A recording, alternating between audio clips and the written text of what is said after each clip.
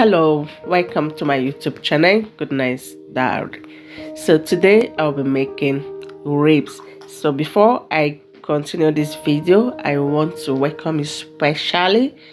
If today is the first time watching my YouTube channel, you are welcome. To my returning subscribers, you are welcome. And to my subscribers, you are also welcome. God bless you all. So let's get back to today's business.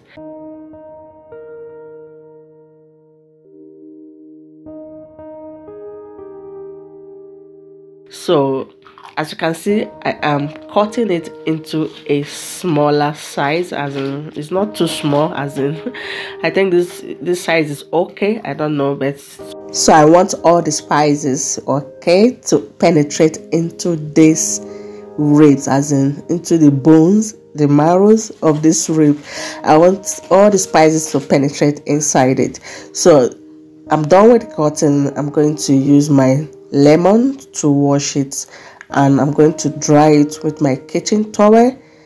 Then I'll start spicing my ribs. So guys, after washing it, this is how it looks. So I'm going to be spicing my ribs with all my spices in my kitchen. So guys, I have different type of spices in here, so I'm going to be adding them one by one, and I'm going to be generous, as in friendly, with these ribs. I'm going to give it the best because I have waited so long to prepare this ribs. So I'm going to take out my time to massage these ribs very well, so that all the spices will enter into the bones and the marrows of this ribs. So guys, do not touch the dye, keep watching, and please, if you have watched up to this moment, please subscribe and comment. Thank you so much.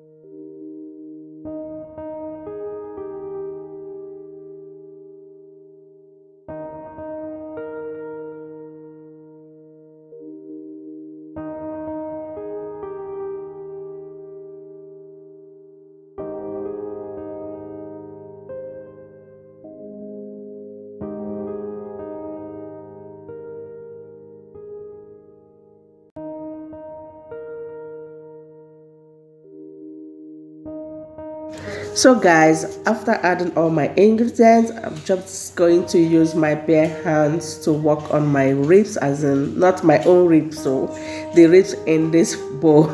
So I'm going to use my hands to work on it, massage it, make sure all the spices penetrate. Then I'm going to do this for a few minutes, cover it up, place it in the fridge, allow it to rest in the fridge for 30 to 40 minutes depending. When I'm done with other activities at home, then exactly 40 minutes, I came back. This is how it is looking. Yummy at this point. So I'm just going to spread it out. Yeah, this time it is ready to hit the oven.